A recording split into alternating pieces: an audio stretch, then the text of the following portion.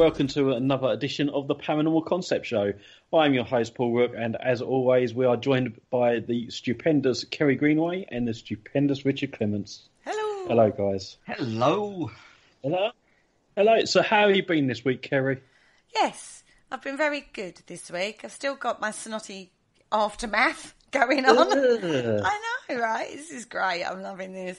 Yeah, I've still got that going on. But apart from that, yeah, it's been a good week. I go back to my day job on Monday, though, so my holiday is over. Boo! Yes. Yeah. I think the summer ended a long time ago. It's funny, really. You know, it's quite nice. And then this last week, the weather's gone to hell in a handbasket. I mean, it certainly kept me in.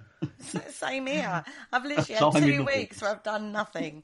Like, outside the home, obviously I've done stuff indoors, but nothing like outside the home. It's certainly a social cull when it rains constantly for 2 weeks, isn't it? We had plans and everything to do a road trip and we weren't able to do that. All sorts, didn't we? Oh, yeah, dear. Well. Never mind. So, Richard, what have you been up to this week? Well, as I sort of just reiterated, not a lot really. I'm pondering my blog, which I will get down to. Don't worry, Paul. I'll get down and do that tomorrow. And fantastic. And there is a new blog out as well this week. Oh yes, I saw that this week, but just gone. Friday just gone. Yeah. Yes, Mysteries of the Mind. That came out of a bad dream I had. Because the last couple of weeks we've been talking about ufology, haven't we? We've been dipping our toe in the ufology world with Christopher Rice, and then we had Malcolm Robinson on last week, and it's all very UFO-y. And I have an anxiety dream which reoccurs. I know where it's come from. It's come from a childhood trauma of War of the Worlds. I know exactly where it's come from. Basically, it's aliens have taken over the world and I'm trying to get my family out, and it's just all horrific and horrible, right?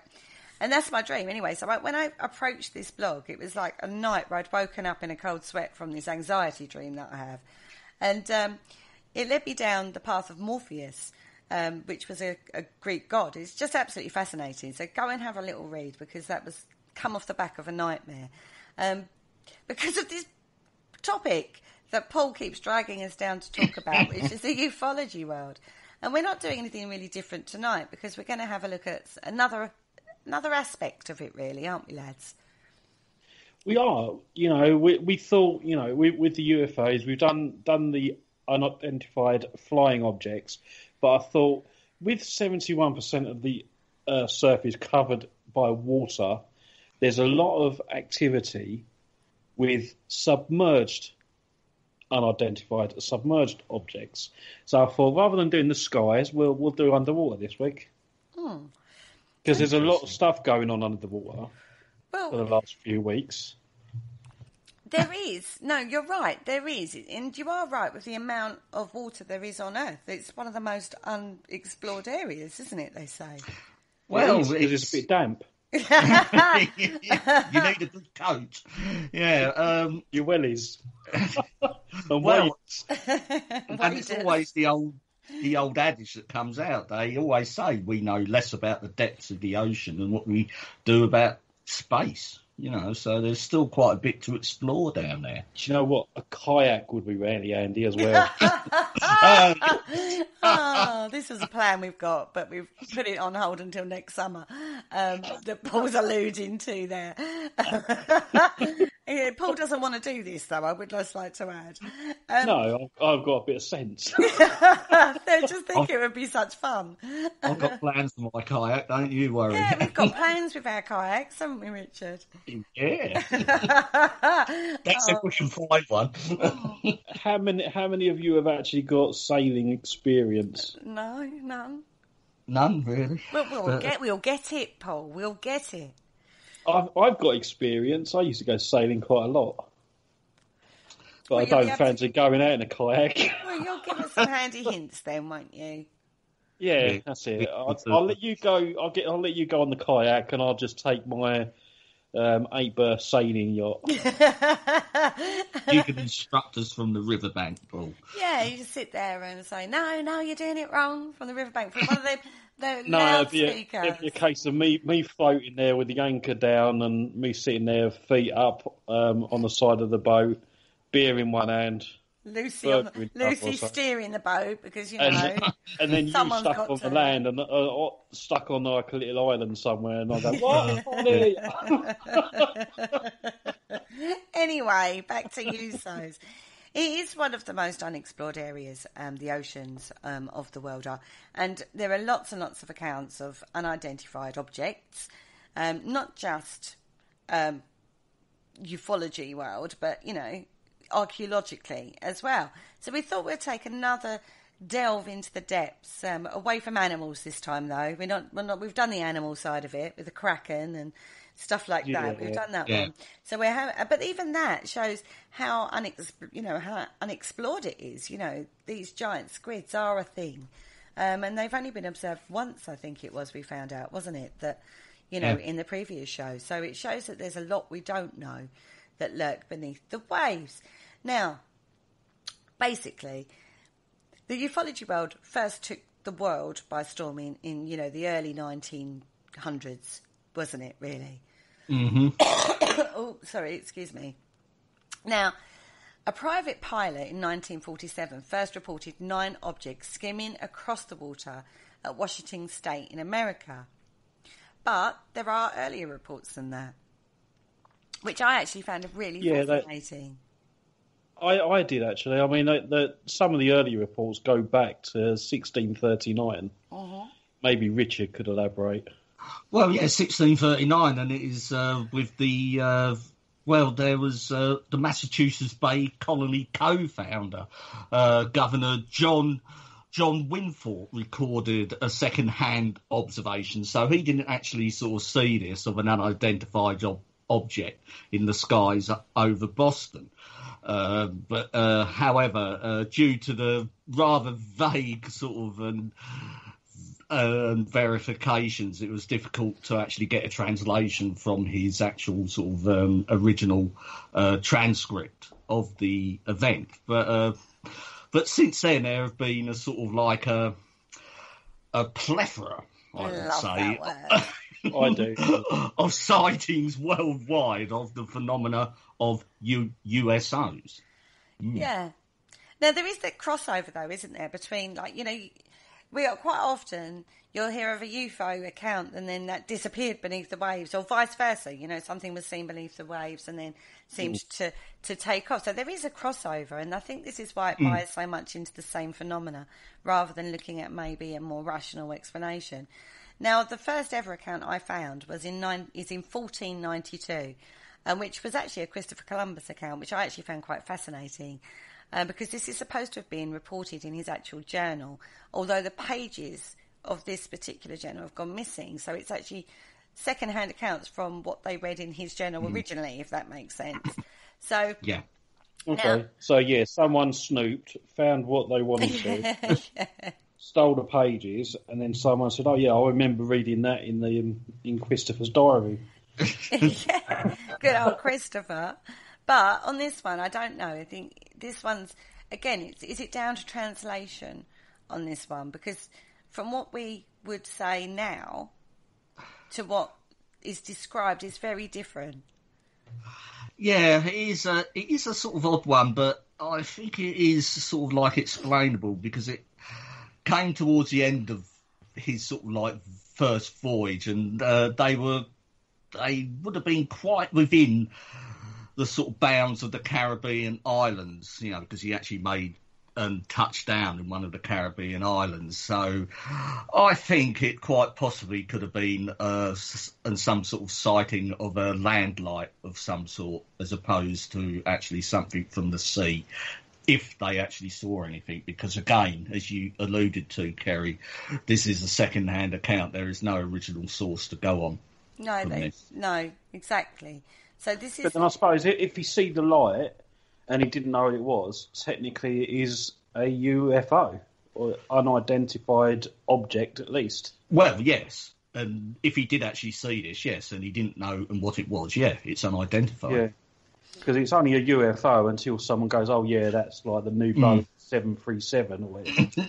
Yeah, because they wouldn't have had any references. Know what it is. It's not. No UFO. So it was obviously, and if it did happen, it was obviously noteworthy so to say. It was put in the log. So, yeah. Well, it was obviously something he'd not come across before. Do you know what I mean? For him to put it in his log. But this all happened just before landing on the Guanahana island of there. The Guanahana, yes. Wherever that is. Well, we left that one for you, Kerry. I know. There's going to be a lot of words in this that they're going to leave for me. I would just like to point that out. Now, Columbus allegedly described the light as a small wax candle that rose and lifted up, which to few seemed to be an indication of land. And this is just this was just before they hit that island. So was it something on one of the islands that he saw, or was it not? I mean, we don't know. They've looked at, from what they know of the log, they've looked at where it should have been in relation to the land and say it wasn't on the land. Mm-hmm. They've sort of like worked out that quite possibly the closest landfall, they've done their sort of maths and stuff, was probably about 35 miles away. So, yeah. And these islands were inhabited. Yeah. See, I'm assuming that he was on his ship. Yeah. He was on his ship, yeah. So could it have just been a native on the island warning the tribespeople by an arrow flare to say there's a ship coming? Well, it's a possibility. We don't know. Or there's a UFO over the sea. Look. Yeah. Look, they're going. There's a UFO out there. What's that light out in the ocean? It seems quite benign. It's nothing sort of from the description. It's quite mundane, isn't it? It's not as sort of fantastic as some of the later sort of the more modern sort of sightings when they see things darting at hundreds of miles an hour. It just seems like a light, more or less floating there, appears to rise slightly, fall slightly perhaps, and they describe it as a candle, a flame, so these would have been, they do seem to be familiar of what it might be, a candle, that's a flame. But that's within their frame of reference, Richard. Because they wouldn't have had electrical, they wouldn't have known anything about that. It would only have been a light, would have been either meteorological, so coming from the sky, candle, flame, that's within their frame of reference. So that's the only way they could describe it, is within their frame of reference. Yeah. Do you know what I mean? So that to me indicates it's not very bright. I mean, a candle viewed 35 miles away, that's got to be stronger than candle, quite frankly. Mm-hmm. To me, I mean, it does sound like perhaps a fire on a coast or something like that, a campfire or stuff. I wouldn't like to chance the arm and put it much more than that. I very much doubt it's the men from Outer Centauri or somewhere like that. Well, as I say, they've done their maths, and they looked like it was 35 miles or, away from San Salvador, which is Watling Island. They think it was offshore. They don't think it was on land. Yeah. But because we haven't got the exact log, who knows, right? It's done from memory. Well, it's one of those. To actually find the log one day and see what it actually said. Or it might have been native fishermen out fishing. It could possibly be. I mean, they used resins rather than wax, which they do burn bright, resins, is what I would say. Now, another theory was bioluminescence on the rocks, which we know can be very bright at night. Yeah. Mm-hmm. They can be quite... And there's another thing called a Bermuda fireworm, but apparently they only do this 2 days past the full moon. And the moon was supposed to have been at first quarter.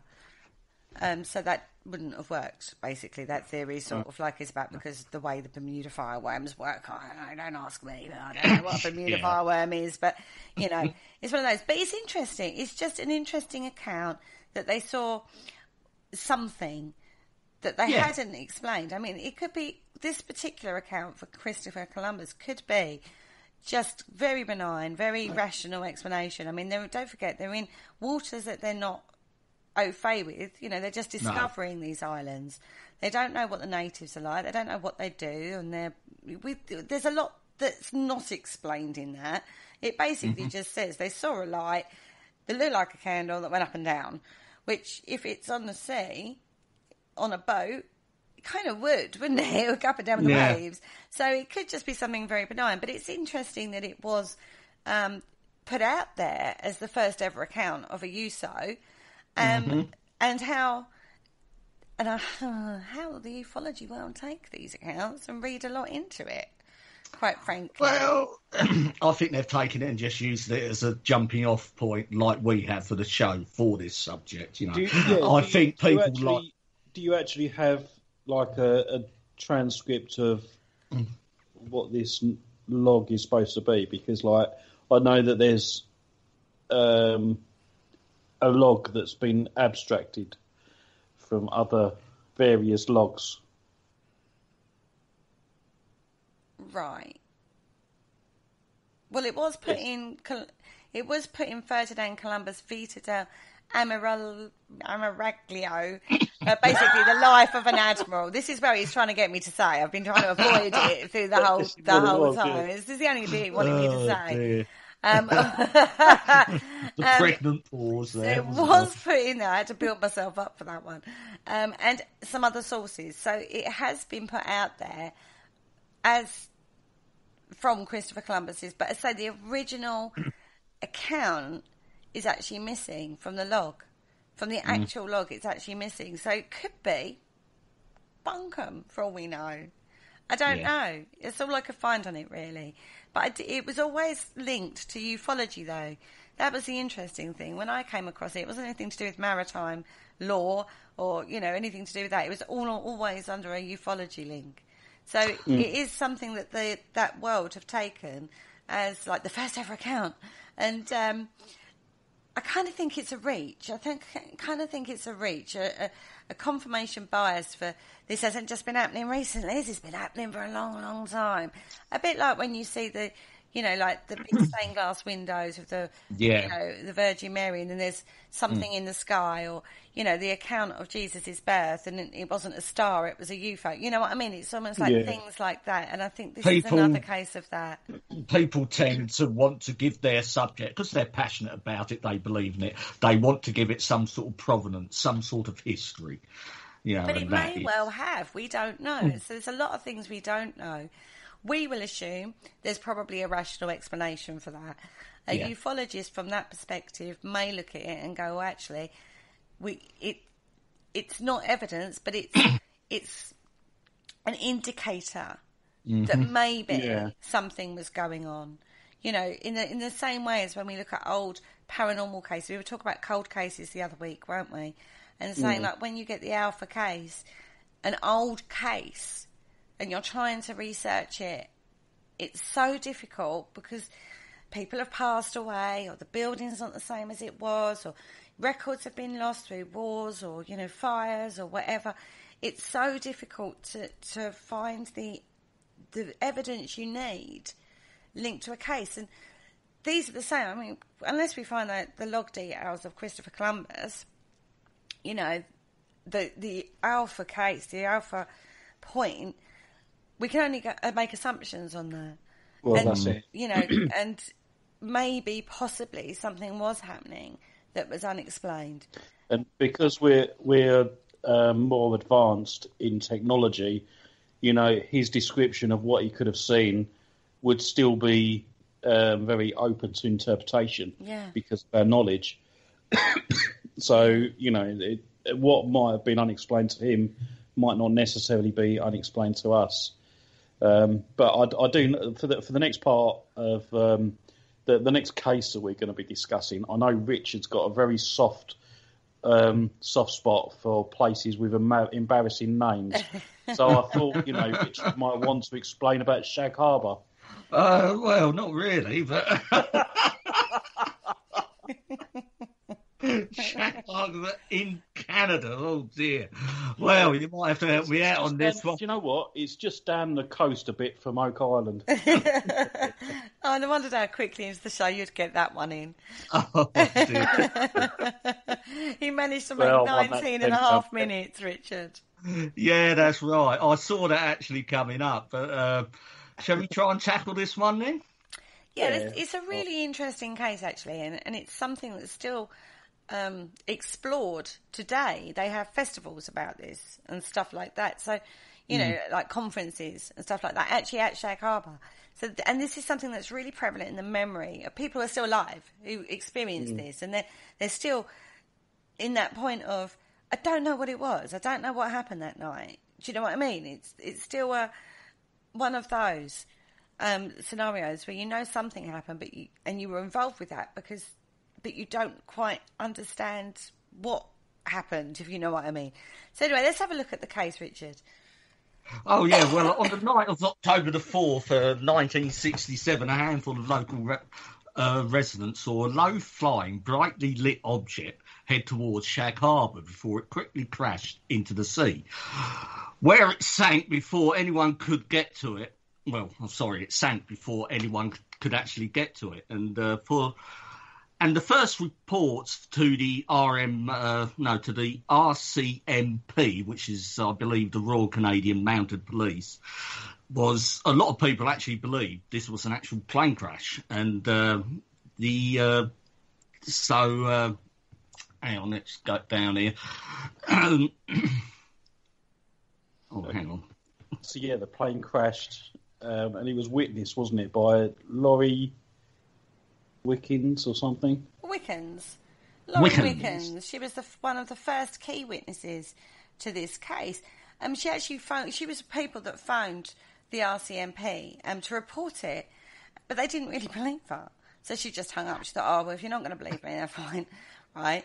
But because of the way the police run out there, they phoned the phone booth back and said, where are you? We're going to meet you. Where are you? We need to find it. You know, we need to look at this.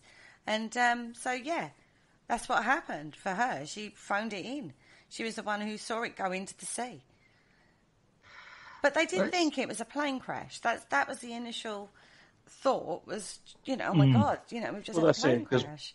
Because normal people jump to the conclusion that it is a plane. You know, they'd just see this hunk of metal flying towards the ground, or the sea in this case, and hit it. So even if it was a UFO and it crashed on land, people would assume it's a plane or something. Plane. Yeah. Nowadays, because that's what we see in the sky and whatever naturally anyway. So from their vantage point, though, they could see the light drifting in the water, and they kept watching. They were obviously not in a position where they could get down to it, so they were watching this light floating in the water or drifting in the water, and then it just went out.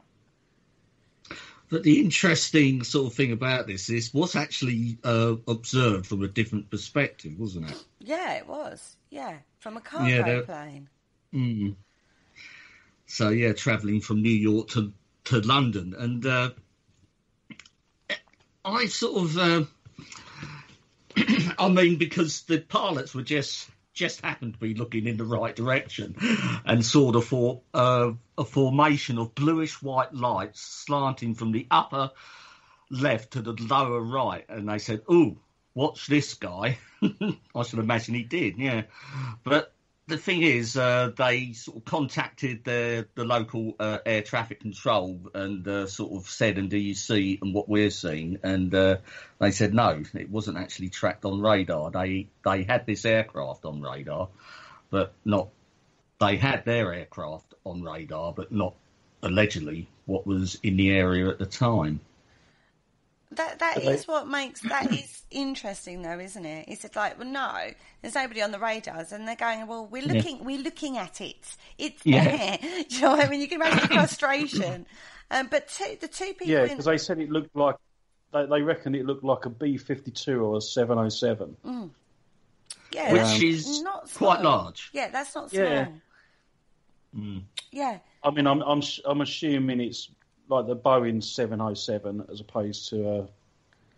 it's a jumbo jet, Yeah, which is quite a large object. With all its lights are on. Yeah. I mean, the thing is, they both reacted. You know, there's 3 people in the cockpit, and 2 people reacted to go and actually take control because they thought they would have to, you know, manoeuvre around it because it was coming at them. Yeah, because, and as it says here, I mean, their first reaction of both the pilot and the co-pilot was to grab the yokes of the aircraft, you know. ready to do an evasive manoeuvre. So, just that alone suggests that, they were observing something which, caused them alarm, at the very least. Exactly. Yeah, I mean, Norman Smith was a teenager in Shag Harbour, and on the night of the incident, he saw lights in the sky, then followed them until they crashed into the water. He and his father and his uncle hopped into a fishing boat on an immediate rescue mission because they thought it was a plane that had crashed into the harbour. Yeah. That's exactly what they're doing. They're going, oh my God, there's a plane crash, quick, we've got to get out there to these people. Yeah, I think that's pretty much of a standard response, really, isn't it? I mean, look at the plane crash they had in, was it the Hudson River? Ago. You had the New York ferries come over, all like local fishing boats and other, just public members of the public with boats. Yeah. They just flocked towards the crash, saving as many people as they could, and obviously everyone got out, which is quite lucky. I mean, the whole thing was lucky, but that's sort of like the normal human response to go and help.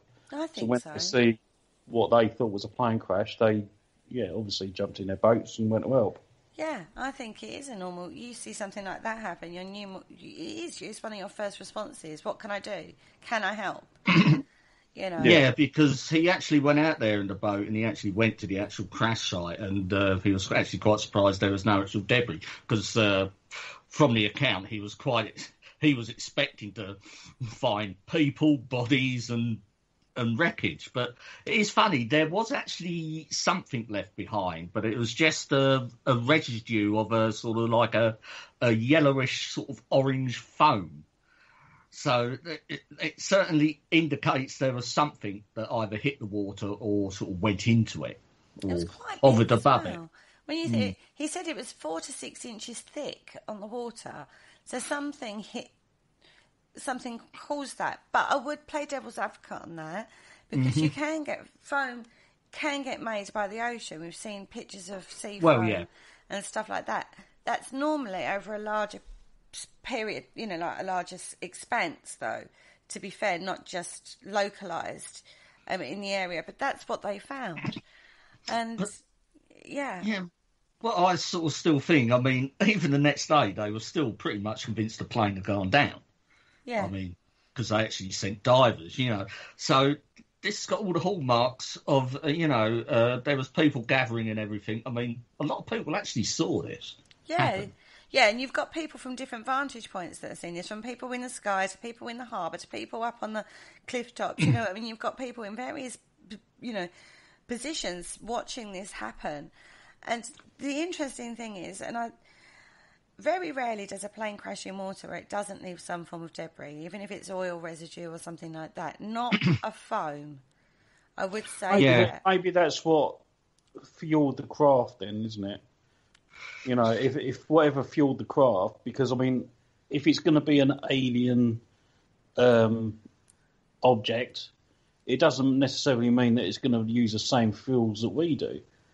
Well, no. Well, that's assuming it was an alien object. I mean, you're sort of like going with the premise that all UFOs, USOs are alien spacecraft, nuts and bolts. Well, okay, maybe not alien as in,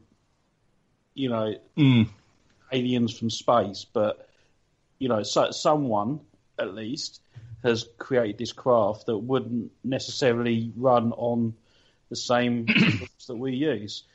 Whether it's an alien as in space or whether it's alien from another country sort of thing. Alien, One thing's for sure is they know something landed in the water. Yeah. They don't know what it is. Can't deny that. They won't... They won't put...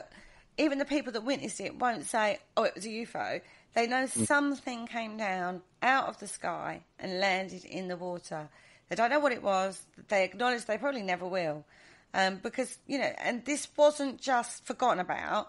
They had the RCMP, the Canadian Coast Guard, the Royal Canadian Navy, fishing boats, over days looking for debris or evidence of the plane or something that they know landed in the harbour.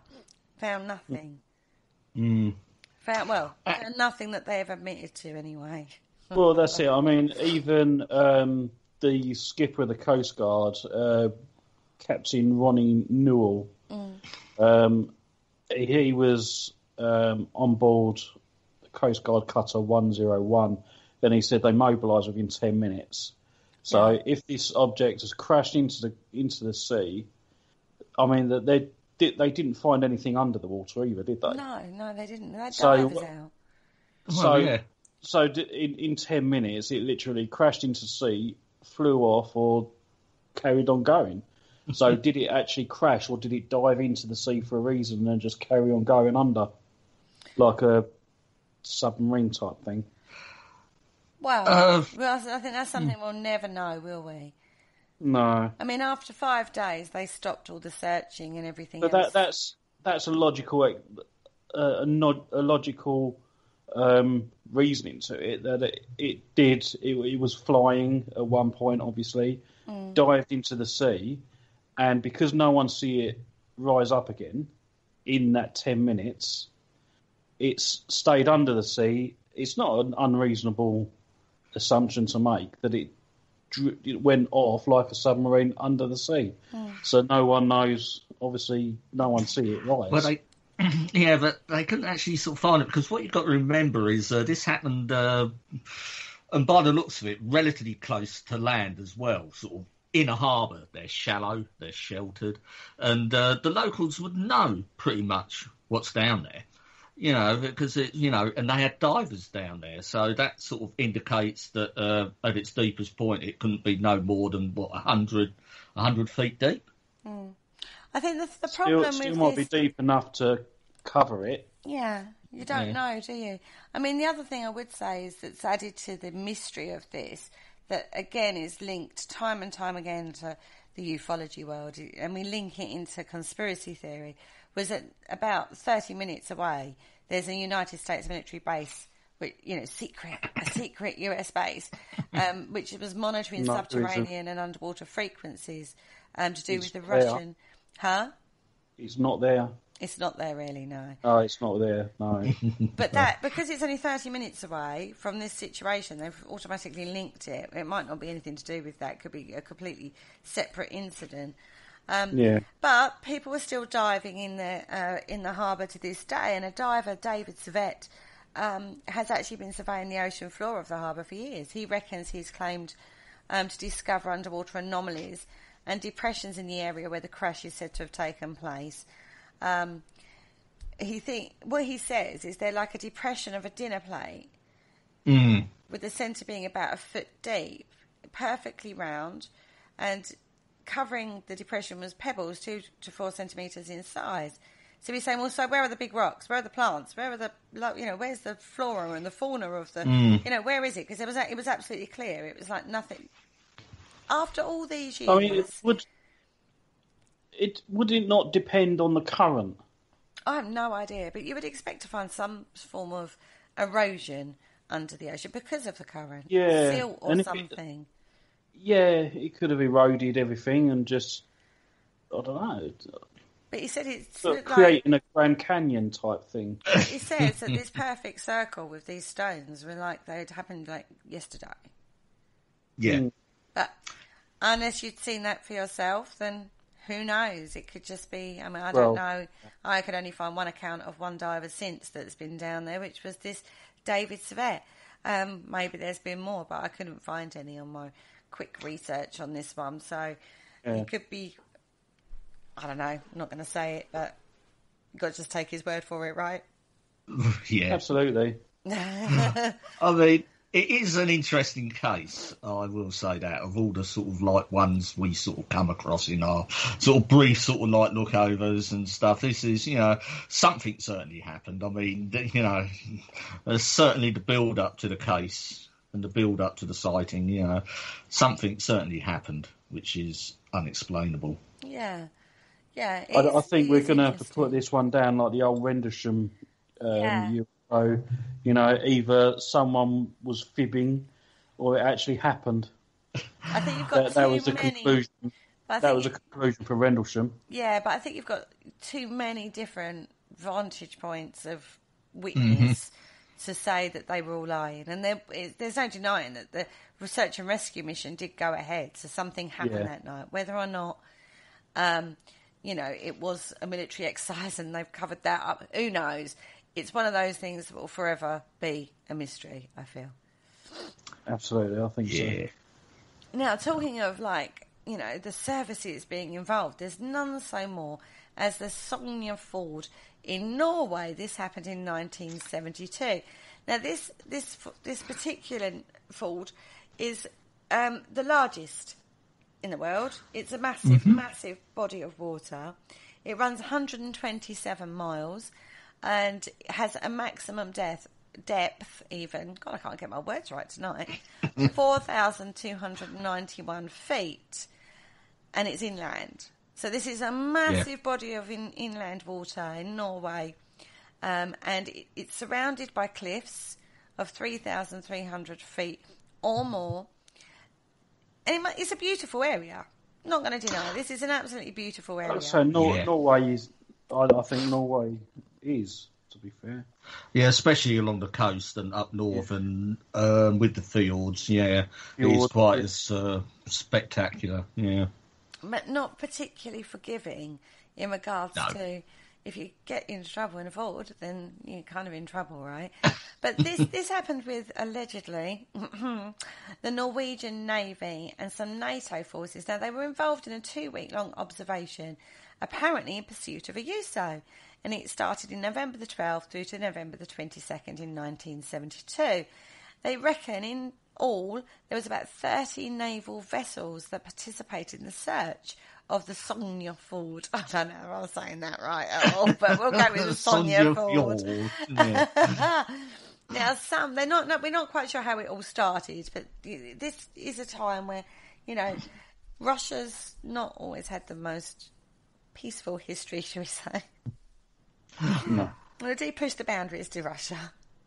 Well, yeah. I mean, I can certainly understand where they're coming from.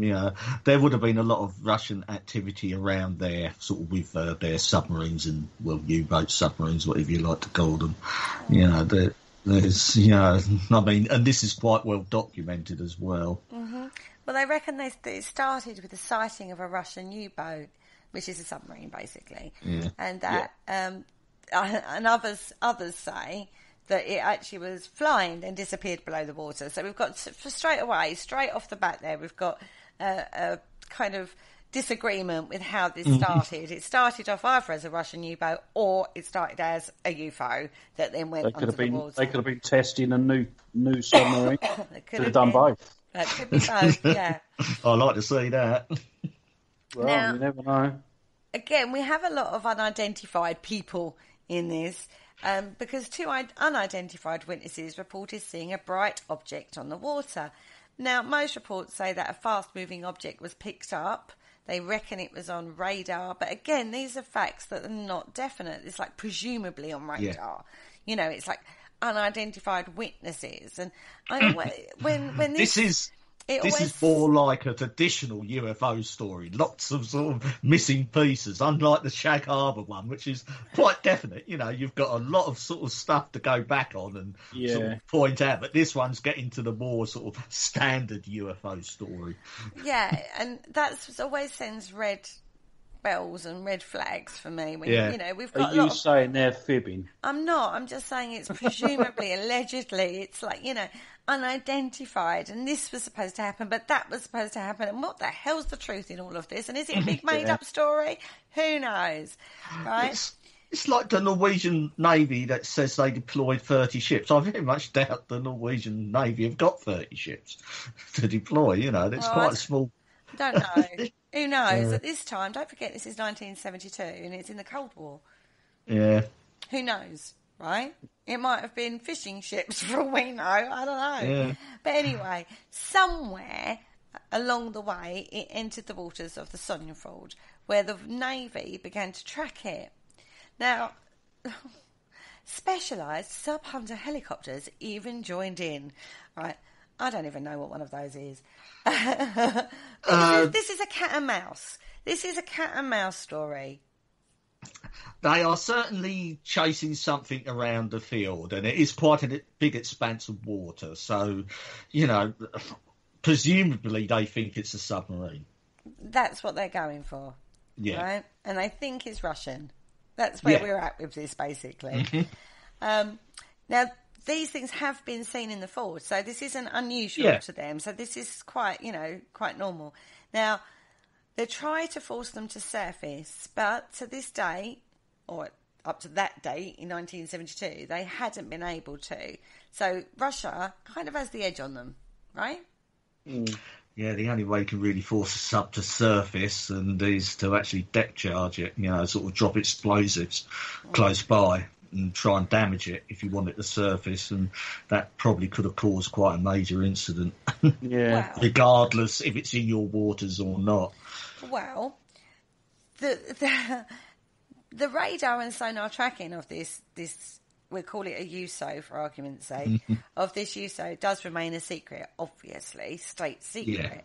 Yeah. But I think they soon learned it wasn't a Soviet submarine because it was seen at the surface of the water and described as a massive, silent, torpedo-shaped craft. The Navy did fire at it, and then it dove into the water again. So they then fired depth charges at it to no avail. So they did actually try to fire stuff at it. Bring it to the surface again. Yeah, well, they was like, we don't know. That's definitely not Russian. It's not going to cause a bit of a political furor. So let's just fire at it. We'll see what it is. Do you know what? Well, I pity poor aliens. If they are out there, they're going to come down here, and the amount of countries, that would actually fire on them because they don't know what they are, is like unbelievable, isn't it? So I feel sorry for the old aliens. Causing interstellar, we don't stand a chance. We're going to just be caught up in an interstellar war because someone somewhere is going to see an alien spaceship and shoot at it. We got no hope. Well, no, we haven't, not really, but hey-ho. Hey-ho, yeah. That's the human race for you, babes. Do you know what I mean? If we don't know what world, I want to get off. They obviously, presumed it was a threat for them to actually sort of, fire on it. Yeah, well, because they didn't know what it was. They sort of acknowledged that it wasn't anything in it. Again, their frame of reference. So they thought, right, well, we'll fire on it then. We need to see what this is. Now, they decided to blockade the fjord. How do you say that word? Blockade? Fjord. Blockade the entrance, the field. Yeah, because it goes more shallower there. It's easier to do in shallow waters to block something. So if it had been something that they knew about, like technology they knew about, it would have been trapped. Yeah, if it was sort of like a purely underwater object, like a submarine, and if it needed to get out, it would have had to, obviously get out the entrance of the fjord. And fjords are they're like funnel shaped. The mouths are actually quite narrow, and they're very shallow because they have like a lip before you go over actually into the fjord itself. This is my old geography school lesson coming out here. So it makes sense that we will contain it in the field, and we'll just put picket ships along the entrance, and anything trying to get out will have to get past the picket ships, and they will have to come relatively close to the surface to get over the hump that's at the front of the field. Yeah.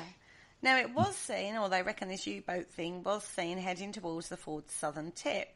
Now, 5 police officers saw it at Kayamsoy, which is an island 31 miles north of Kirkjabo. Now, if it was the same object, it would have had to have travelled at 124 miles per hour. At the time, nah, that ain't going to have happened. In fact, I don't think they even travel that fast underwater now, do they? Not really. I think, weren't we sort of looking about the other night? I think the fastest sort of man-made thing to travel underwater is something like 200 miles an hour, which is quite astonishing in itself.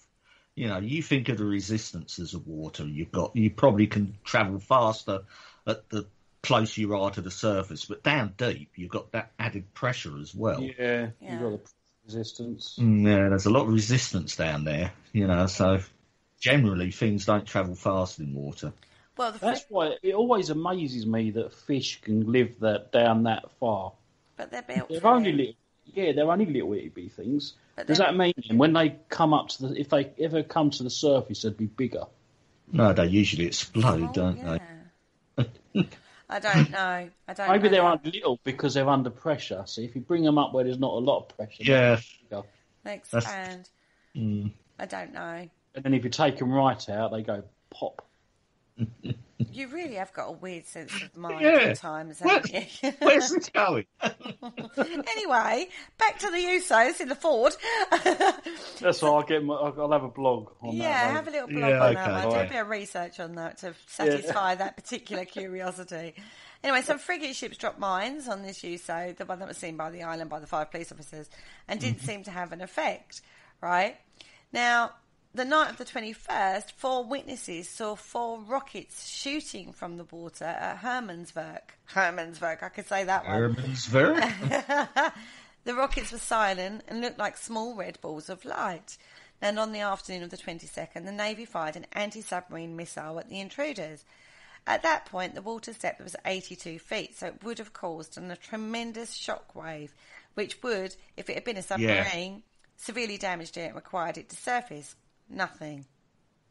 Yeah, because the deeper the water, the shock wave would dispense, the explosion. But if you do it in a confined area, if there was anything else, even sort of, quite far away from it, but if it's shallow enough, it would cause damage. Well, apparently the craft that was being tracked was unscathed. But this is in and out, isn't it? This is like, they tracked it there, then they blocked off the Ford, but then so-and-so saw it so many miles away down here, and so-and-so saw it over here, and they dropped depth charges on it, and then certain other people saw lights coming out of the Ford at this place, and it's all over the show with very little detail of individual. There's no cohesion, if that makes sense. That's what's coming across to me with this account, there's no cohesion. No, it's all very bitty, isn't it? It seems like it's been cobbled together after the fact, doesn't it? People are trying to make a story from this, from probably something that possibly did happen, something a bit unusual, but probably not that sort of otherworldly, and they've sort of grabbed this and sort of done some digging and sort of like grabbing at some really vague sort of other stories surrounding the area at the time. Or it is all linked and it was something completely unexplainable, because in the 2-week period of all this going on, there were reports of aircraft experiencing unexplained electrical problems, yellow and green objects flying along the mountainside, Navy vessels registering sonar contact with something in the deep water, surveillance craft witnessed unidentified objects that executed breakneck manoeuvres, even during fierce storms. I mean, we're November, so it's not climate weather going on here. So this is a massive operation that ended up basically with nothing. They have nothing. They witnessed something on radar. They responded to it. Various things were seen around the place. They used, charges and fired at it and God knows what, to no avail. What was it? Who knows? It was Nessie's cousin. Maybe it was Nessie's cousin. Again, as I sort of spoke with Malcolm last week, the Norwegian fields, lights in fields are sort of quite commonly reported. And again, I think this might be a geological phenomena as opposed to actual sort of aerial phenomena or underwater phenomena. I think there's something happening in the geology of the area that causes this effect. That is quite a good theory, actually. See, if it was a U-boat, it would make sense to shore up somewhere deep until they gave up, basically, because they couldn't find it anymore, and then wait till all the boats are gone and then sail out of the southern tip. Quite a risky business, because even though this is quite a big field, a field about 150 miles. That's still an enclosed space for a U-boat to be, and I would imagine they would have found it relatively quickly. Yeah. There's not too many places. They would know the search area, which would be the field itself, and if they deployed 30 ships, they could scan that pretty damn quickly. Back in 1972. Technology's not the same. Yeah, but not now. Yeah. I don't know. The problem I have, I said it at the beginning of this account, is that ifs, whens, mights and maybes, and no definite information on this. It's a good tale. It's a good yarn. You know, again, it's a good tale, isn't it? And if it did happen, the information to back this up is all going to be secret and redacted the heck out of, probably, by the time it ever gets released. It'll be interesting to see if Norway ever releases the reports of this. If they have, they may well have already done that. But again, it's an if-sos, whens and maybes account of unidentified witnesses, and the timeline is questionable. It's just this is the problem I have.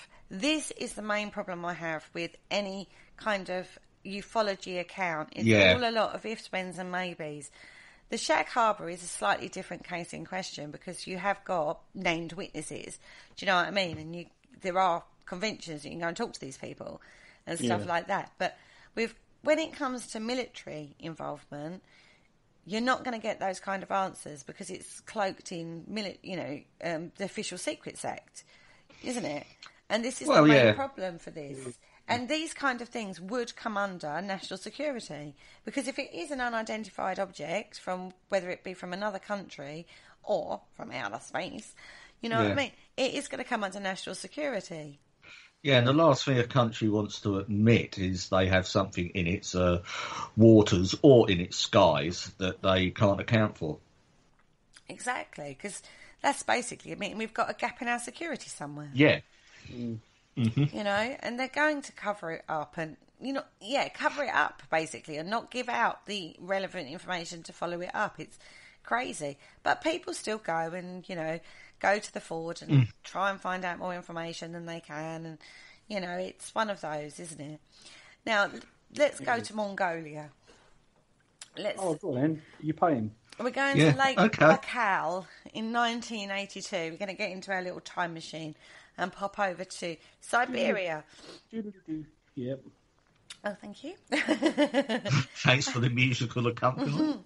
Now, this is the largest... No, that was the trolls making us go forward in time. We're in the largest fresh body of water in the world. It's a 300 million year old lake. It's got its own,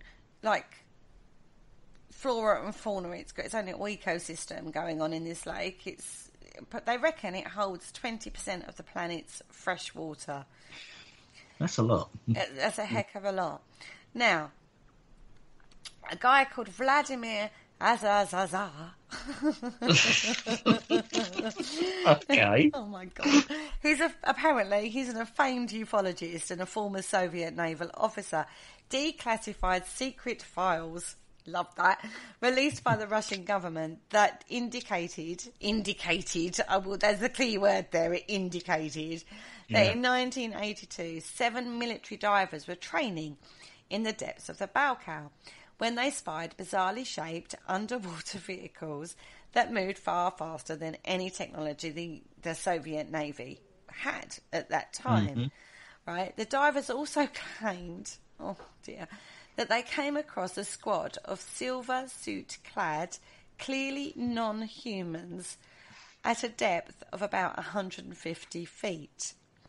Now, these are Russians. They tried to capture some of these humanoids, which actually resulted in the death of 3 of the divers. 4 of the survivors talked about their encounter and their experience and were said to have been severely injured. Now, they came up too quick. They got the bends. Ah, the dreaded bends. Right, now, the bends is notorious. You have to then go into a decompression chamber if you get the bends, right? So something happened under the water that's caused the death of 3 of them and 4 of them to come up too quickly.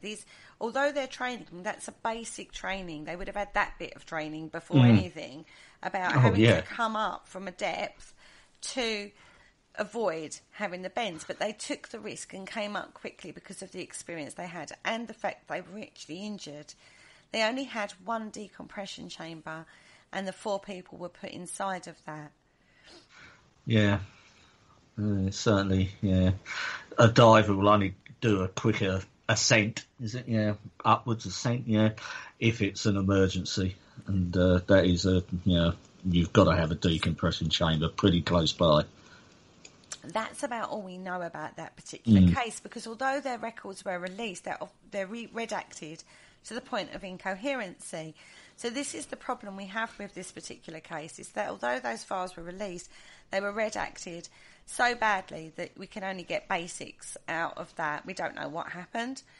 It could be an accident, which we've seen. Unfortunately, we have seen these kind of accidents happen where it's absolutely tragic. People are trapped underneath. I remember a submarine that got trapped and they couldn't get the guys out. That wasn't so long ago.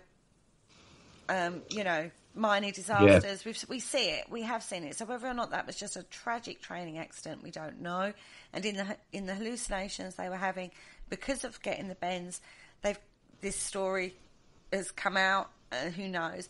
But there are some recent photographs that were released by NASA that may help to confirm that Lake Bauhau does conceal something unexplainable. Oh. Now, 2 astronauts in 2009 and the International Space Station actually photographed 2 enigmatic circular convection breaks which appeared to have been created by something rising up from below the ice, covering Lake Bauhau. Right. However, my argument on this one is nature will create circular turning ice plates, basically. It's to do with current and the way the ice fractures, and it creates a perfect circle. And it's not common, it's quite unusual. It's a sight to see. If you go and look on the internet, you'll be able to see it. It is a natural phenomena. And this could be what they've seen. What looks like something raising up from below the ice could be the current creating these circular saucers shapes. Yeah, because I suppose, if it fractures and it starts... They get them on the lakes in Canada. Yeah. Yes. You can see them on YouTube if you go on there. That's it. So we do know that there is a natural phenomena of the Earth, I say the Earth, nature, creating these kind of circles. But these ones are approximately 3 miles in diameter. That's big. Which is big. Oh, it's a big lake. But it is a big lake. Yeah. And, now, you don't know what the currents are like in it. I mean, and if it's got its own ecosystem, it will probably generate its own sort of weather as well around the lake, above it, beneath it. So, you don't know quite what's going on. Yeah, it is very, again, it's one of those, isn't it? A good yarn, a good tale. We can't really back it up with evidence or witnesses or information. It's all very, this is supposed to have happened. The documents are redacted. It's a nightmare. It's, again, military. So you're coming across that problem all the time with these. And the ufology camp does try to establish some kind of proof of the account of both of those, the 2 accounts we've come across. But with all kinds of, as I say, when it comes to state security, particularly Russian, I mean, come on. And it's a bit naive of some of the investigators. I know they go out and they say, the military are holding this back for us, but the military have secrets, which are probably not for us to know about. I mean, what's the point of having the military if they can't keep some certain information to themselves? I think if we knew the full extent of everything that ever goes on, like politically, and which is what drives these situations at the end of the day, isn't it? Politics. Yeah. I think we would be terrified, absolutely terrified, and we'd be like, you can't. Well, that's it. I mean, as I've said in other conversations, we elect these politicians or the prime minister or the presidents of the world or whatever to make these decisions for us on our behalf. So we don't need to be we don't need to be in the conversations with all the full facts. We just need to do what they tell us, because at the end of the day, we appointed them in that job role to make the decisions for us. Mm. Well, in a democratic society, yeah. And so we just got to put up and shut up. I think you're right. I think you are right. But the military are, that side of things. I think people would be actually really shocked to see how often we've avoided warfare because of some of these situations that have happened. You know what I mean? There's a very fine line, isn't there, of telling everybody what's going on. Like, so there's total transparency. I'm going to tell you everything about everything, and then and then hope that you trust that you're not. That doesn't happen. Not being funny. If they told us everything about everything, for one, the main person on the street isn't really going to understand the subtleties and the political manoeuvring that goes on. I mean, I'm not political minded at all, and sometimes I really wonder what they're thinking of. It's such all a you've got to do arena. All you've got to do is just think of it as a game of chess. Yeah, I'm not very good at that. You play the game of chess, you make the moves. You don't explain to other people what moves you're making and why. Exactly. Yeah, you don't explain what your end goal is. And plus, particularly sort of like here in the UK, US and other sort of like in democratic countries, the military is not a democracy. No. And let's get that straight. Yeah. It's one of those, isn't it? You elect a leader to hopefully do the best for the country as a whole. That may be in direct conflict with you personally, but for the country, you hope they make the best decisions as a whole to keep the country going, to keep the country working, and keep the economy right. And you trust that they're doing that because they know more than we will ever know. And to be fair, too many cooks spoil the broth, quite frankly. Well, yeah. Do you know what I mean? Somebody's got to make a decision somewhere. If every single decision was put out for a democratic vote, we'd never make any bloody decision. And on that note, we're going to take a quick break.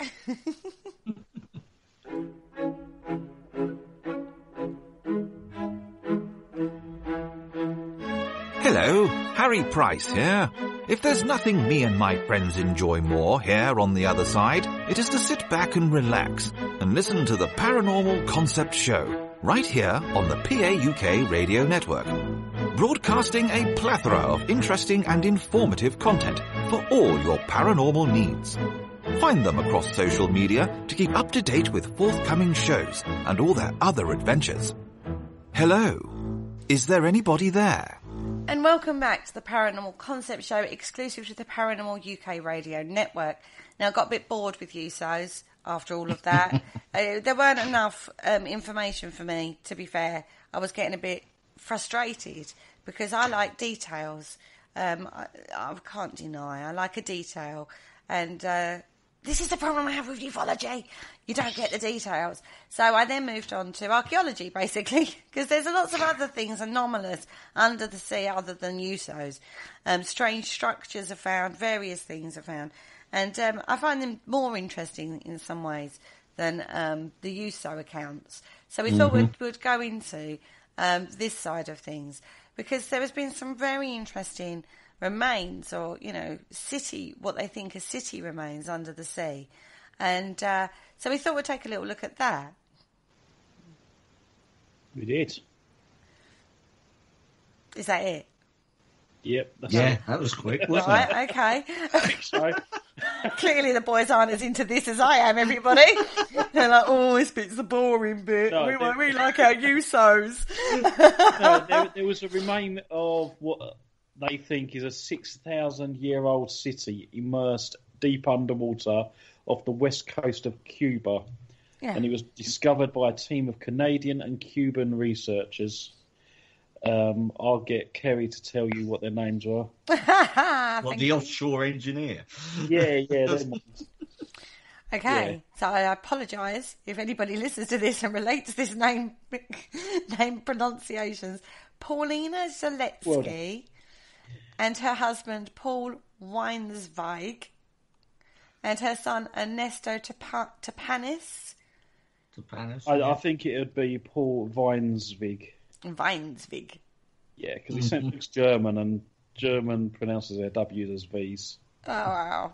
However, but bless them, these are offshore engineers, and they use sophisticated sonar and videotape devices to find some megaliths. Like megaliths, the kind of things you'd find on Stonehenge or Easter Island. That sort of thing they found. And they say that some of the structures within the complex may be as long as 400 metres wide and as high as 40 metres, sort of sitting on top of each other. So they're very distinct shapes and symmetrical designs. And they say that this is not natural. This is something that's been made. How they made it, we go back to how did they do that? But, yeah. Now, they've showed them to plenty of scientists in Cuba and America, and loads of other people have shown lots of interest in this, and nobody has ever suggested that they are natural. It's very, very interesting. Yeah, I mean, it's one of those things, you know. I've actually sort of seen the sonar images of these structures. They're quite available out there, and it was quite a big story when it actually sort of hit, I believe, in the 1990s at some point.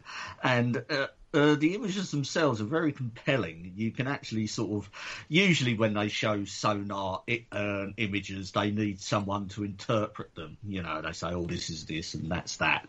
But these, you know, and even for a layperson, you can actually sort of see what are, well, pyramids, basically. Yeah. And straight edges, which I believe is quite unusual for sort of nature, as we sort of touched upon in the first segment with the ice circles and stuff like that. And if that forms anything sort of natural, they tend to be circular. Whereas most archaeologists will actually say that if you come across straight lines, I mean, that is man-made. So there's a lot of evidence suggesting that these are man-made structures.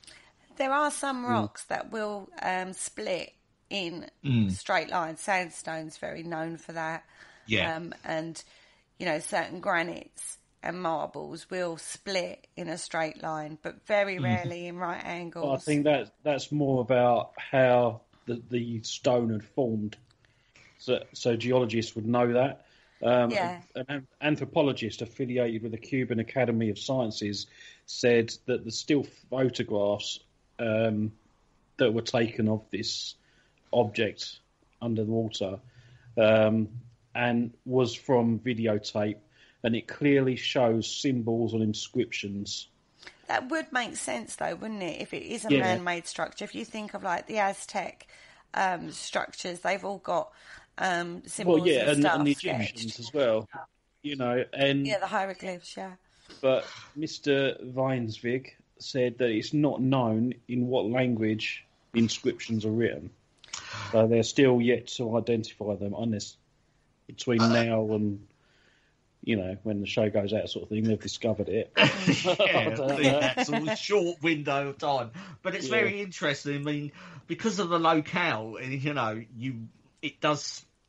The suggestion would be either Mayan or Aztec, because Cuba is not that far from sort of like Mexico, you know, and it is sort of known that Cuba was actually joined to the main continental US at some point. So, you know, you've got that. You know, so I mean, it's not that great leap of sort of faith to say that they were building. It could be a combination of the two, Mayans and Aztecs, because that's not unknown either. Because the Jesuits, when they came over to the Americas, I think it was the Aztecs, it might have actually been the Mayans, to be fair.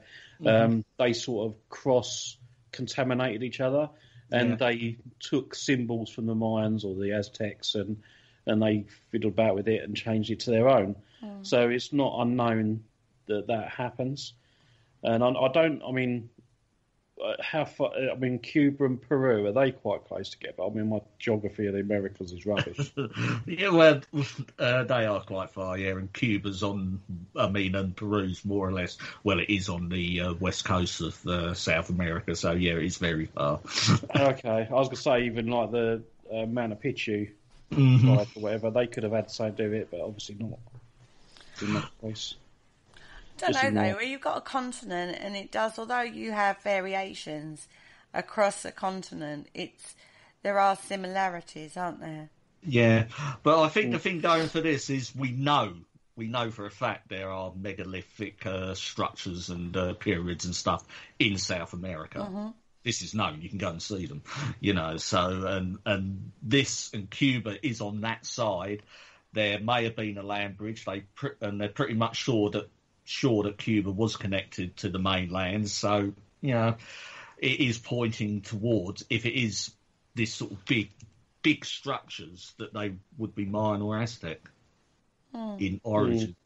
But they've got to still do a lot of work on this, and they're looking to go and do a first deep water mobile excavation, like using something, sand blasters and God knows what else they use underwater, so they can actually get better photographic images of this and, start doing the archaeological work. I mean, it's bad enough doing archaeological work on land, but you imagine trying to do that under the sea. It's a whole... Well, it's a specialised job. You get underwater archaeologists, that's what you're trained to do. I love how you just missed that word. I know. I'm jumping words beautifully tonight, I know. Yeah. Right, I will say it. They plan to foray to the site, which is off the Guanahana-Cabababas Peninsula on the Cuba's western tip. Guanahana-Cabibes. Yeah, they do. Peninsula. I just had to pull you back to that word. I know you're going to do this. I know. The whole time I was looking at this, I was thinking, I know exactly how this show is going to go. Yeah, that's it. I just see that word in the research and I thought, I was so going to look forward to Kerry saying it's got more letters in the alphabet, that one. And then you totally jumped it. And I was like, no, hang on a minute. Not happening. Not my show, ain't you? I can imagine, yeah. Look, that's it. Oh, dear. You do try me, don't you? Dear. Oh, dear, bless you. Now, anyway, the structures are on a plateau that form the bottom of what is thought to be a mud volcano, 650 to 700 metres beneath the surface of the ocean, and along what is clearly a geological fault line. So it is well known that ancient civilizations like to build at the base of volcanoes. The land is very fertile. Mm-hmm. So who knows what happened? I mean, you can go down into theories of, earthquakes, fault lines, land dropping off into the ocean, massive tsunamis. You can go down that route all you like. But until they get back down there and start really examining this, there's not a lot more we can know about this. But... well, that's it. It keeps them warm as well. This has been known about for some while, and I'm surprised. I often sort of keep my ear to the floor, sort of like internet-wise, but they don't seem to be sort of. It was a big story at the time, and then it sort of just seemed to sort of fade out, and it's sort of just there as a footnote now. So whether they are going to go back, I hope they do. The only The only sort of thing this sort of has slightly going against it is the depth it's at, and sort of like looking at sort of sea level rises, because that's what you're looking at. That this was once dry land, the sea sort of rose at the end of the last ice age, but 700 metres is very deep. It is very deep. I mean, that raises its own problem, particularly at this moment in time. It's trying to get funding for anything, isn't it? And the funding that this is going to need is going to be something extraordinary. And at this moment in time, I don't know whether that's caused a knock-on effect. And but 700 metres. It's certainly out of the reach of conventional like divers and stuff like that. So it'd have to be quite a remote operation, I should imagine. Which you're talking megabucks for something like that. Exactly. So, could it be Atlantis? that word had to crop up, didn't it? Of course it did. We couldn't talk about legendary sunken continents without actually bringing up Atlantis. We're not going to go into it. I would just like to add. Atlantis is over by Spain. That's what you think. The Pillars of Hercules or whatever it was, yeah. Well, did it exist? I mean, Atlantis always crops up whenever sort of underwater structures are found. That always crops up, but it's quite interesting to note here that Mr. Wigstein, whatever his name is, I mean, he's quite keen to avoid that because of the stigma that's attached to that. You go to, because he's got to get funding to do this. And if he goes to a unit, sort of like a government agency, I don't know quite where they get the funding from, but I think it's sort of educational institutions, and you think, I think I found Atlantis, will you give me the money to go and research it? They'll say, yeah, on your bike. Exactly, but ancient civilizations might give them a bit more chance at funding. If you can, you can give them a good sort of case and show your data and everything, and if it's something that they think is viable and will, sort of further our knowledge of the past, yes, they would be more sort of like appreciative of a approach like that. I mean, what is interesting is on land, they have actually excavated in 1966 a megalithic structure on the western coast. That's actually quite close to the underwater discovery. Now, that was said to date from 4000 BC. So that's why they reckon it could be 6,000 years old, because they're basing it on that and other geological information they've got in that area.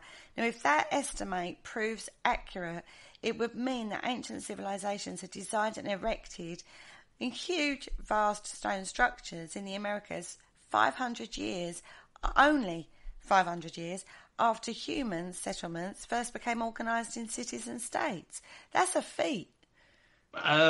That is a feat, and I think that's possibly why they may not be getting funding, because the academic community are quite set in their ways, and they don't like the apple cart being rocked, even when they are presented with stuff like this, because they can possibly look at the data and they can sort of go to their books and their academic sort of pursuits or whatever they do, and they say, well, no, it can't exist because it just simply, I mean, this is one of the problems with sort of academia.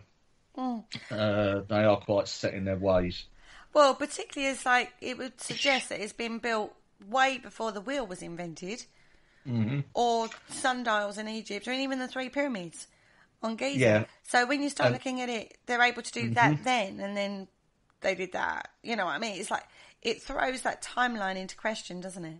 You would have to rewrite the history. There is a place in Spain that's been excavated, and I believe it's called Donana, and it's in the national park in Spain that's being archaeologically dug out, and they believe that was Atlantis. Right. Yeah, well, I do know the site you're talking about that has sort of come to fore sort of relatively recently. Yeah, there was a big National Geographic showed a lot of interest in it, and I think they sort of sponsored a film crew and a partial sort of, and as you say, a sort of like dig and stuff. Yeah, I think that was more I've just looked it up. That's how I got that information. Mm-hmm. The problem is with the Atlanta, it only comes from Plato.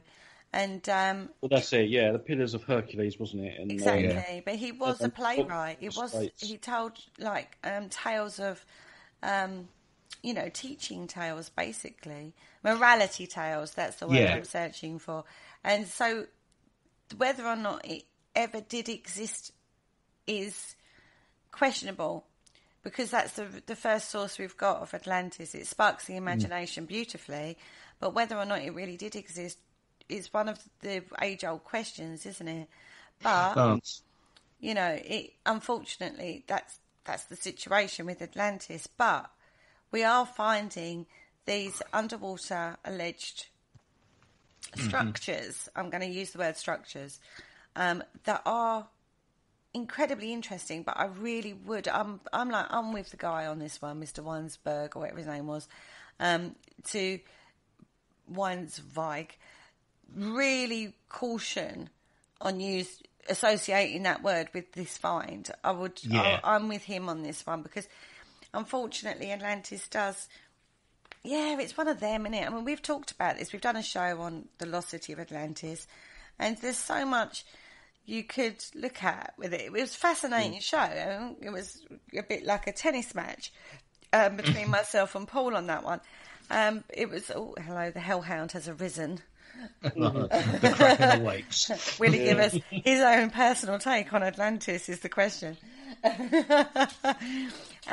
Whatever it is, this particular find is incredibly interesting.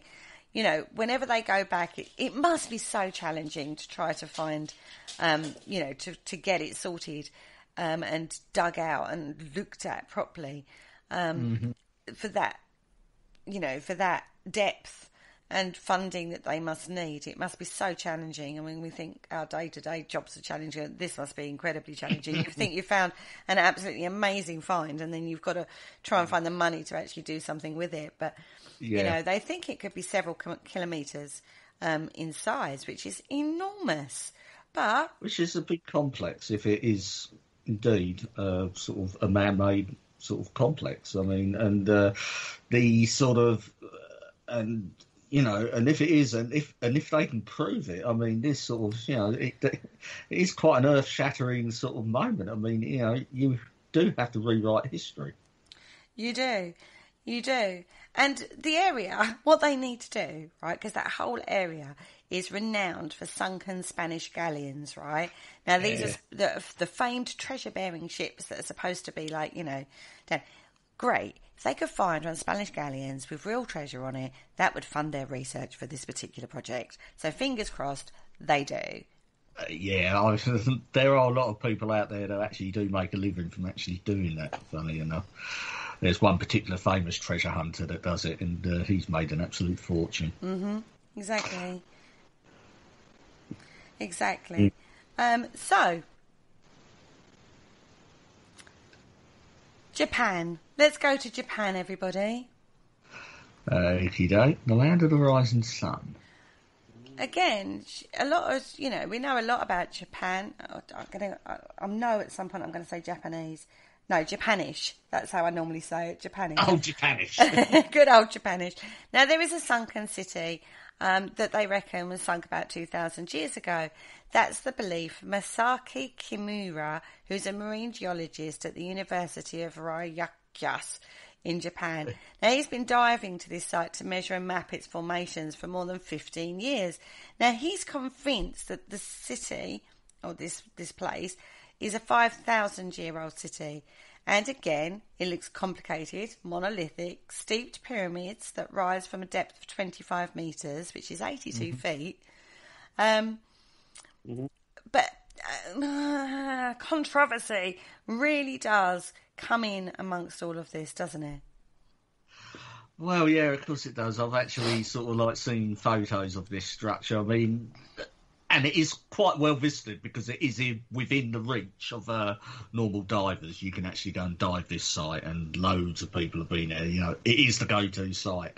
I mean, and it does look impressive when you're talking about sort of straight lines and right angles and stuff like that. It is quite impressive, but again, this has sort of split the scientific community. Yeah, it certainly has. Now,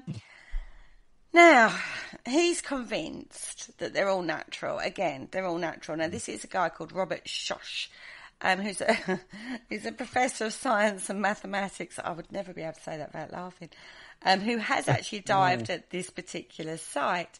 Now, he says it's basic geology and classic stratigraphy of sandstones, which tend to break along planes and give you the straight edges, and blah, blah, blah, blah, blah, right?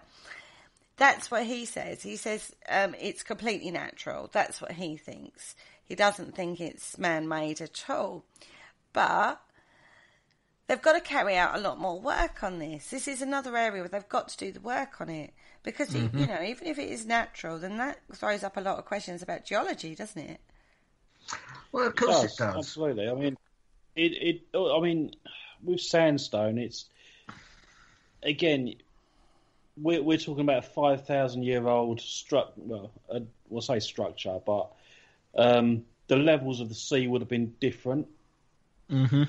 So, although it could wear away one part, as it rises, it wear away further up. So it depends on how much it sank each time, I would have thought. Yeah, to create the flat surfaces. I've sort of like, and as I said, I've been looking at the photos of this sort of structure. The only thing that could suggest that it is natural as opposed to sort of man-made, it does appear to be a solid lump, so to speak, and it doesn't look at all practical in any way. There is a lot of right angles and sort of like, you know, sort of sheer sort of cliff sort of stuff that look, you know, that look pretty sort of like polished and stuff, but you can't really relate it to anything. Like, unlike the scans of the Cuban anomaly, where you look at them and you can actually sort of see a pyramid, and we all know what a pyramid is, and we sort of roughly know what they were for, you know, sort of ceremonial structures and stuff like that. But this is basically just a big lump of rock.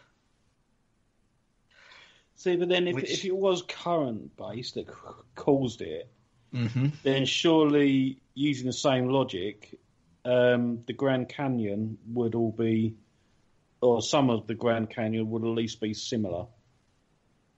Because that was by currents, wasn't it? Yeah, I wouldn't. Yeah, well, you're talking about sort of like the geology. I don't particularly know.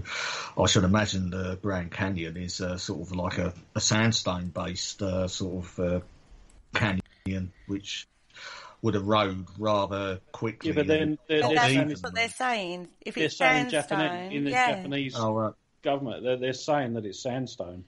Yeah. So it'd be a bit similar. I mean, okay, it might have a different content, but they're technically the same stone almost. Well, yeah. So it should be like for like, but it's not. So I don't know. Without having a look myself, it'd be difficult to like examine it. Yeah. Well, I will be sharing articles to this, photos of this on the page for when the show goes up, so people can actually go and have a look for themselves. I think the problem with this one is that, I mean, you've got two different, like, ecological factors, haven't you? You've got something like the Grand Canyon, which is, obviously above ground, and it's, it's wind and erosion, wind and water erosion, whereas under the sea it's just water and tide. It's not the same forces at play. The rock will act differently and erode differently under those different circumstances. Now, I believe that the Grand Canyon is, although it has sandstone, it also has a lot of limestone in it. It's a metamorphic rock, which sandstone, I believe, is more sedimentary. I could be wrong on that. But until they do more testing on it, we'll never know. But there is a tale. There is a tale surrounding this. Now, some people believe that the structures could be left of a civilization called Mu. Right? Now, I've talked about Mu before now, and this links into, and this is really weird, right? The Lemurian cultures of South America. Yes, I've heard about the civilization of Mu. That's the one in the Pacific, isn't it? Mm-hmm. Exactly. Now, they were rumoured to have vanished beneath the waves. Now, we have this tale time and time again coming up in, cultural folklore, history, mythology, whatever title we want to put on it, of an ancient civilization well advanced above its time that disappears beneath the waves. And, this is like, we've now got three possibilities of ancient cities that have disappeared beneath the waves. Now, we do know back in like the Mesopotamian times, it was a time of massive volcanic activity in the Mediterranean area. There's nothing to say that wasn't going on elsewhere in the world as well. So, you know, when you look at the formation of the Earth, this was a very volatile time in that particular period of thousands of years. There's nothing to say that wouldn't have happened, that these civilizations did exist and did, I don't know, thanks to some geological fault movement and volcanic activity, ended up beneath the sea. You know, we do know that the sea was 100 metres lower than it is today. That's just how it's gone through ice ages and stuff. That's a vast difference, though, from the depths that these places are talking about. But then if you've got seismic movement that has dropped away, there's nothing to say that it didn't. Whether or not it would be that huge expanse of land that would have just dropped, I don't know. I wasn't there. I know it's strange. I know everyone thinks I'm like ancient, but, you know, I wasn't there to see it. It's a possibility. A lot of how this world has formed is still questionable, isn't it? I mean, they think now that they've located the crater from the extinction event for the dinosaurs, but that's a theory. They still don't know. Do you know what I mean?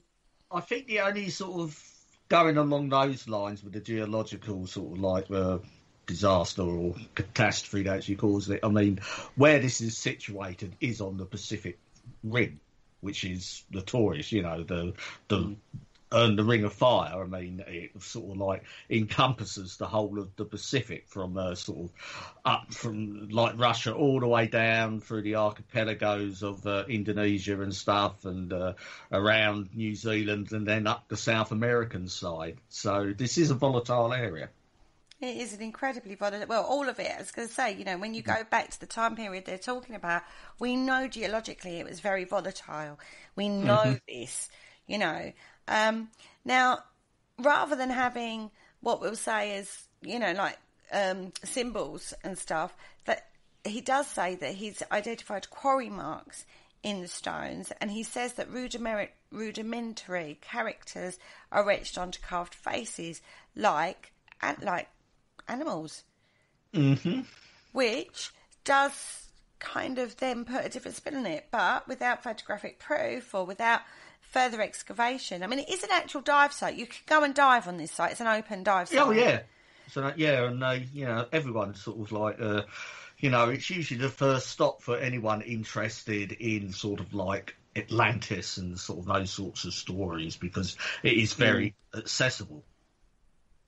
It is. So then the more people that dive on it, the more answers we'll get, because they'll photograph different areas of it and whatnot. I mean, there is even supposed to be an underwater sphinx, which actually remembers a Chinese or Okinawan king that's under there. As I say, I've not actually seen any photographs of this. I think this is the thing you'll find. When I was looking at the research earlier, and I sort of went online just to familiarise myself with the structure itself, and again, his sort of story of hieroglyphs or sort of markings and stuff, they're very anecdotal. There's no photographic evidence to actually back them up, which makes you sort of wonder, is he sort of a bit of wishful thinking? You know, because if you want to sort of say this, you've got to have the evidence. And considering this site, it's filmed, it's photographed, it's very well documented. Very well documented, and nothing's ever come to light along those lines. No, absolutely. Who knows? It's it is fascinating. But I think when we've looked at all of this underwater malarkey, you know, from the USO side of it, I think, you know, we've looked deep under the ocean quite in a few different ways now, from, you know, ancient animal tales and folklore of the ancient mariners, and, you know, we've done USOs, we looked into that area, we've looked into, you know, the archaeological side of things. It always never ceases to surprise me what is found, you know, what they do achieve. I mean, they never thought they'd find the Titanic, and they did. Thanks to James Cameron. Yeah. Thanks to James Cameron, mainly, for putting the money up for that one. You know, but they found it. They've worked out why it sank so easily as it did now, which they didn't back then. It was the unsinkable ship. It did. They found it. Even I can remember really young, I had a fascination with the Titanic, and this was before it was discovered. And, I can remember this was the big quest of its age, to find the wreck of the Titanic. It was unfindable, but then it just like it was unsinkable. Yeah, that's right. Yeah. So, and I think, under the sea, it's just out of reach for most of us, isn't it? And it does fire the imagination, doesn't it? It does. It does. And, there was, I think the best movie they ever made of it was A Night to Remember, it was called. That was absolutely amazing film. And it's a black and white one. But they even, once they found the wreck of the Titanic, they made Titanic 2, and it was Raise the Titanic. They actually made a film about raising it up. So here's an ethical question then. There's an ethical question. Do you think they should? Well, raise the I don't think they can. If they could. I don't think they can. No, they can't. No, I think it's too far gone now. Yeah, it's too far to be But I think because of so many, the fact that so many people died on the ship, they should leave it as a shrine, almost. Well, it's decaying alone all the time. I mean, about 100 years' time, they reckon it won't be sort of like there. And, just leave it be. We've found it, and it's been very well documented now. Again, we know photographed. There's models of it lying on the seabed and stuff. We've done all we can. We've found out what we more or less need to know, and just let it be. They've also they have recovered a hell of a lot. You go to the Titanic exhibition, they have actually brought up quite a lot of what they can, haven't they?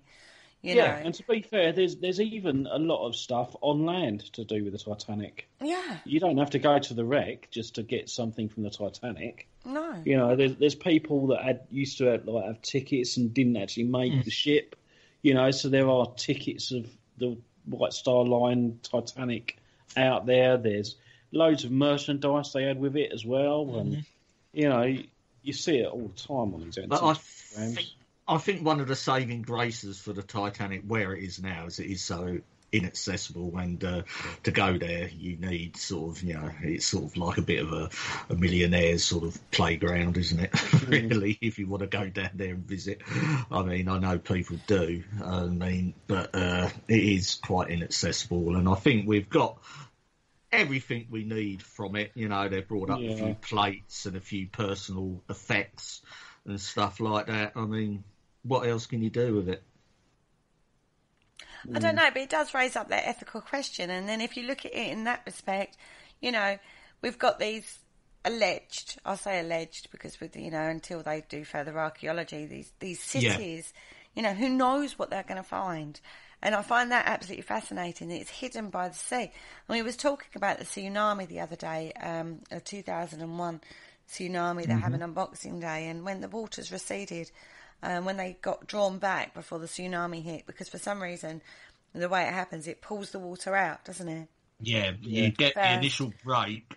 Well, and as the wave sort of crests, as it comes in, it will draw the water in front of it away. So if you're ever at the beach and you see the tide receding really quickly, get out. Run to high ground. Yeah, put your armbands on. There's a tsunami on the way. Yeah, get out the way. Basically, get to high ground. You sort of see it at the beaches anyway, because the waves come in, and then it does draw back. Yeah, it does draw back, and then comes back in again. So you see it just on a mini level. Mm-hmm. Yeah, you do. But when they did that in India, there's some really famous temples that they know are there. And they've always been underwater. But as the tide pulled back for the tsunami, it uncovered these structures. And there was actually a couple of photographs snapped before the water came back in. And there's the naivety, isn't it, of the power of the ocean for the majority of people. It's one of those benign forces that you really don't respect enough. Absolutely. No, yeah. I think a lot of people that have accidents in the sea. They don't respect the water enough. And in some cases, they get caught out by it. Do you know what I mean? Yeah, very much so. We have it quite a lot around my area because they I'm in an estuary. Underestimate it. That's what I was thinking. Yeah, you do have to be careful and treat it with respect. Which we talked about with Nicola White on the mudlarking talk show. You know, you have to keep one eye on the tides, you know, because particularly where we are on the Thames, I actually live right in the estuary, and there's when the tide's turning, it's incredibly strong, and you can drift so far. One of the kids actually one year was out on an inflatable playing around, and the tide turned, and before we knew it, he was over by the pier. It was quite a way away from where we were on the beach, and that was within 5 minutes. Yeah, the tide does come in really quick and go out really quick. And you see why sort of alternative energy sort of companies are looking at tide power to actually sort of because there's a lot of potential energy there to harness. Well, they should. They should have done that a long time ago. What they've been doing, going back to governments. What have they been doing? Concentrating on wind turbines. Yeah, they should be doing both. They should have been doing both, in my opinion. But anyway, that's a totally different topic and totally political and nothing to do with the paranormal or the weird and wonderful that is around. But so many tales come from under the sea that, you know, it is a very interesting area and you can go on and on. And when you think about a little human bobbing around on the top of the surface of the water, God knows what is coming out from underneath, you know, what's going on underneath that water. And it is a fascinating... I can understand the fascination of divers, you know, wanting to go and dive and see what they can find under the sea. But it's not something I would ever do, personally. I don't know about you two, but I'm not a diving kind of girl. I'd love to give it a go. Well, your partner does diving, doesn't he? Yeah, he loves doing diving. Yeah, well, he's offered to take you out, hasn't he? Go on, go for it. No. Not a chance. No, I even went to the Caribbean with a different partner. And he was off, and I was quite happily paddling around and exploring the sea line rather than going into the sea. I'm not really. I'd be on top of it. I've done jet skiing and canoeing and, you know, not kayaking so much, but canoeing I've done amongst the mangroves and stuff like that. I'm much happier on top of it than I am going beneath it. It doesn't really hold much draw for me. I'm quite happy to sit on a beach with a book while he goes off diving. He can just come back with underwater pictures for me. I'll be happy with that. It would actually be nice to be able to cut some of it off and just drain the sea in that area, just to see what is actually down there. Well, if you look at something like Niagara Falls, where one of the falls, they actually diverted the water away because it was eroding, and they needed to see how bad it was eroding because it would affect the flow of water. So that, you know, this is going back into the early 1930s, I think it was. So they diverted the water away and basically drained part of the Niagara Falls to see, and they actually worked out that the shale fall was actually helping to support the erosion rather than causing the erosion, if you know what I mean. And it was fascinating what they found at the bottom of that. They thought that at least 40 people, they reckon, had died, and they only found about 3 bodies. It was really amazing, but they found so much stuff underneath it. They found loads and loads of coins where people would throw coins in for good luck. Yeah, you used to do that. You get that at bridges, like the old bridges as well. When the Romans used to go over bridges, they threw money in for the Roman gods to say thank you and to let them pass. Yeah, this is why for the sort of like doing the metal detecting and stuff, you do get a lot of Roman coins, especially around rivers, you know, and you sort of, and you can be in the middle of nowhere and you think, well, why am I getting these Roman coins? But, you know, they would have forded rivers whenever they could, and the Romans were here for 400 years, so you know, there's a lot of coins dotted around the countryside in the most oddest of places, but there's usually a river nearby. And there is a very famous tale in the UK where a whole treasure train was lost to the sea and still to this day hasn't been found. And people still go out trying to find that, and that's in the Wash. That's up there, isn't it? With King John the First, was it? Yeah, King John. Yes, the wicked old King John. Yeah, he lost his crown jewels in the wash. Yeah. Don't they say though, what the sea gives, the sea can take? Yeah, I think that's something along those lines, isn't it? Yeah. I bet Robin Hood had that. Huh? Yeah. I bet Robin Hood had that. Gave that all to the poor, melted it down and put it into coinage. Who knows? It's a fascinating area though, the sea. It's just like the mythology that we look at around the sea and, the things that they find. It never ceases to amaze me. Yeah. It is. It's an amazing, interesting subject. Fascinating. But on the USOs, like going back to where we started from, I don't know. I don't know if there's any truth to that. I would say probably not. But then I'm not a ufology kind of girl.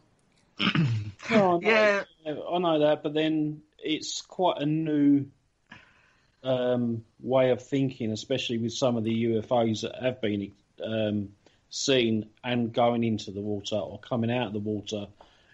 So it's quite a new thing that's come about. So then we're at the birth of that train of thought.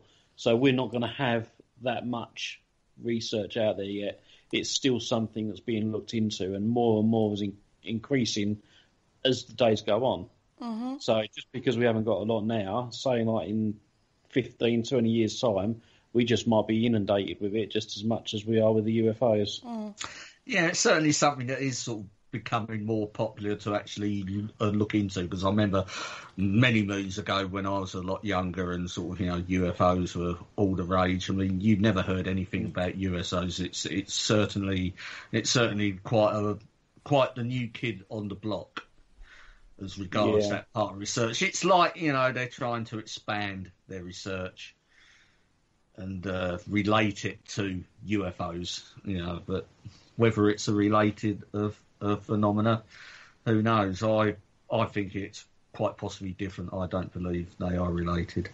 I mean, it's possible that it's just an extension of the UFO phenomena. Well, yeah. But, at the end of the day, it could also be the government experimenting with submersible vehicles. We don't know. In the same way that a lot of the ones they're seeing in the sky could be the same thing. Who knows? I mean, it's one of those, isn't it? Who knows? One thing I have learnt, though, over the last few shows that we've done on this, talking to various people, is that it's a very similar process when you're examining cases to do with this. You have to take the alpha case, go back, do the research, look at external factors. Yeah. You have to not lead the witness, let them tell their story and work from there, basically. And, I've learnt quite a lot in regards to, techniques of how to approach an actual case, which we can take over and should learn lessons from in the paranormal world as much as the ufology world. Yes, I think I was thinking along that frame of mind, Kerry, that if there's one thing the UFO sort of like research have got going for it, the people that study UFOs are more pure researchers. They do research, whereas the paranormal community has sort of has come away from that, and they sort of more or less sort of go for the thrill of the chase and stuff like that. It seems very detached from research, and even though a paranormal sort of person, a ghost hunter, will call themselves a paranormal investigator, there's very little investigating actually going on, whereas ufology does have a good foundation in that, and that is still ongoing. Well, there are. I mean, to be fair, there are still paranormal investigators that do a really good job. Mm-hmm. And it's just knowing who does that and who doesn't. I mean, I've been in the paranormal for quite a good length of time now, and I know plenty of ghost hunting teams. But then I know who I need to go to if there is a serious case that I'm investigating. Mm-hmm. And if I am out of my depth or I need extra help, extra bodies, whatever for the case, then I know exactly who I'm going to. It's exactly the same as if you know, so you're on a dive, you find an interesting thing under the sea, you don't know what it is, you'd call other experts in to help you. You know what I mean? To do that, to build that body of evidence, as it were, of what you found under the sea, you know, whether it be a unsubmerged city or whatever it be, you call those experts in to help you. You know, a single dive person is not going to be able to, you know, excavate a 7,000 or, you know, 7,000 square kilometre site, you know, all by itself, and get the answers and the evidence that's needed and the data that's needed and the, you know, all of that sort of side of it. So it's exactly the same in the paranormal field.